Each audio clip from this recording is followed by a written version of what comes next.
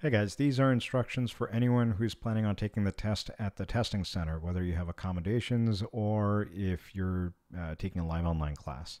For this video, I'm using a 1033 Intermediate Algebra class as a sample, but the instructions are the same for whether you're taking intermediate algebra or college algebra, whether it's live online or you have accommodations. So please make sure you follow these correctly. On the day of the test, make sure you arrive at the testing center at least 15 minutes in advance. If you arrive late for your appointment, they're not going to give you additional time because the testing centers are going to start getting packed as exam dates roll around. So make sure you arrive at least 15 minutes in advance. When you arrive, they're going to ask you who you are, who you're taking a test for, introduce yourself, tell them that you're taking the test for me, that it's a college algebra or intermediate algebra exam. And then they'll ask you to probably put away your personal items away in a locker and lock them up. Then they'll tell you to go to a particular computer. So let's say go to computer 5. You'll go there, you'll open up a Chrome browser, not Lockdown browser, just the regular Chrome browser. And then log in, navigate to your particular course. And then this particular thing that says Testing Center Walkthrough, you'll actually have Test 1 here. So, whichever class you're taking, it might say Test 1 at Testing Center February 8th. Or Test 1 at Testing Center February 9th, that kind of thing. So here I'm just using this fake module as a Testing Center walkthrough, but this would be, like here it would say Test 1 at Testing Center. There will be another module that's called Test 1 at Home or Test 1 in class. Please do not use those exams because they will have a different password and a whole different process of getting to. So make sure you're clicking on the right test. So if you're taking the test at the testing center, the module will be called Test 1 at Testing Center. So we click on it, and then we click on this fake Test 1. It will say load in a new window. Go ahead, click on it. And then at this stage, it will ask you for a passcode. This is where the testing center will remotely type in the passcode for you. So if you're in the wrong test, the passcode will not work. They will have the right passcode. They will have tested it. So please make sure that if the passcode is not working, it's probably because you clicked on the test for the in-class people. So here I'm going to type in the passcode. Again, you click Begin Test Now. And here is where you would see a couple of things. So at the very bottom of this question pane, you see how many minutes you have remaining. So there's no need to fidget around or look at anything else. You have 4 questions, so let's click on question 1. Here again, you see a timer running down at the top of the screen. You'll notice that there's a question here, so let's say that your answer is 1. I'm just doing it for the sake of showing it to you.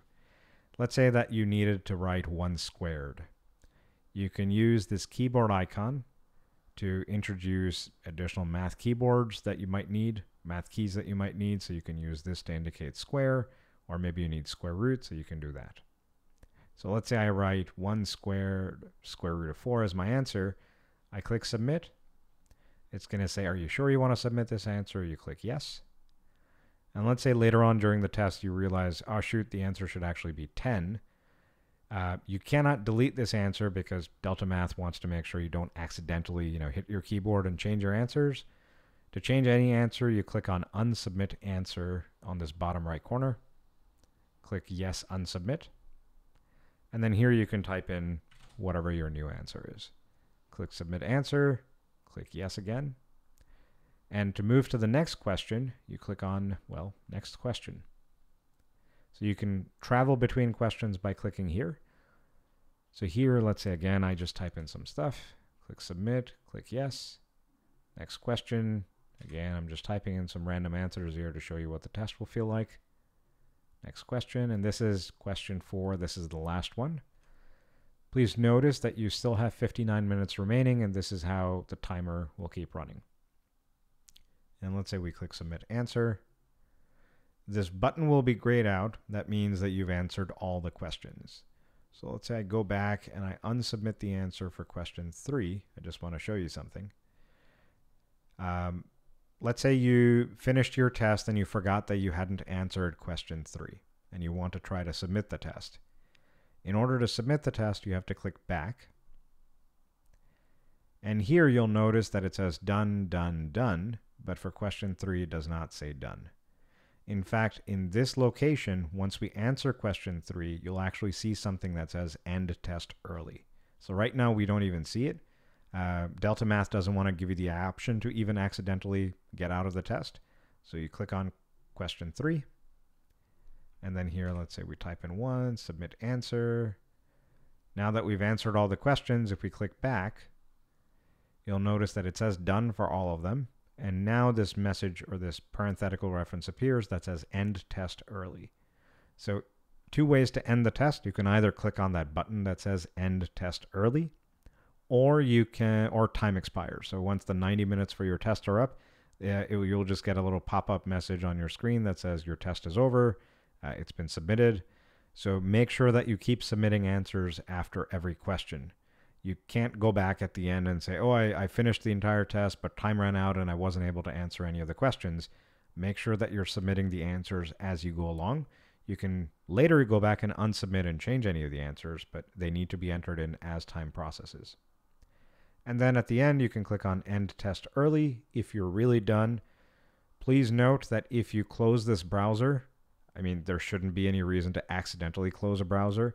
If you close the browser, the test is over. So please don't, randomly click all over the place. In order to end the test, you can click End Test Early.